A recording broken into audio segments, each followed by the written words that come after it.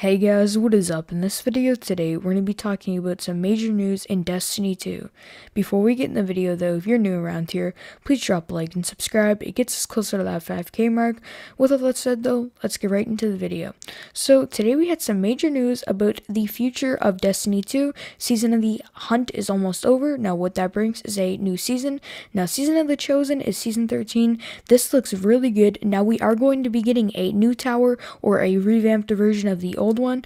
Now this is really crazy and I generally cannot wait to see what Bungie's gonna do. If you did watch my previous video, we couldn't get 100% confirmation, but we do know next season the old tower will be returning. We're getting like a revamped version next season, which is gonna be really cool, and I cannot wait to see how Bungie's gonna develop this tower. Now I'm gonna give you guys some proof too, so you can believe me on this. I'll put an image on the screen for you guys right here.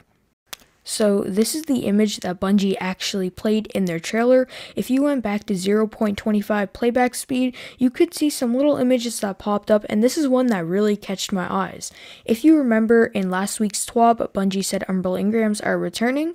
Now they did say that these are going to be redeemable the same way as last season. If you guys remember, you could redeem them at the Prismatic Recaster. What if that table right there is where the Prismatic Recaster will be?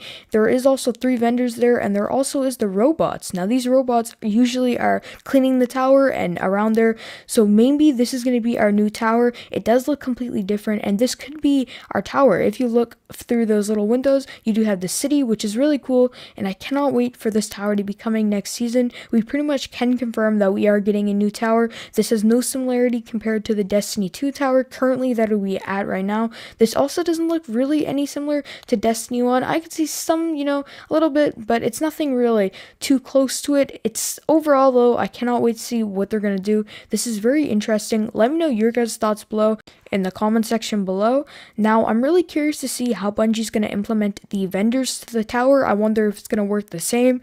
There was a bit of a theory that the Crow would be the Hunter's vendor. I think that's going to happen. The Crow will probably go to the tower, which will probably be the Hunter's vendor, and I'm really excited to see how they're going to implement this, and just overall like how they're doing this, because this is really cool. But this is going to be a huge update for Destiny 2, and that's really cool. Let me know your guys' thoughts below.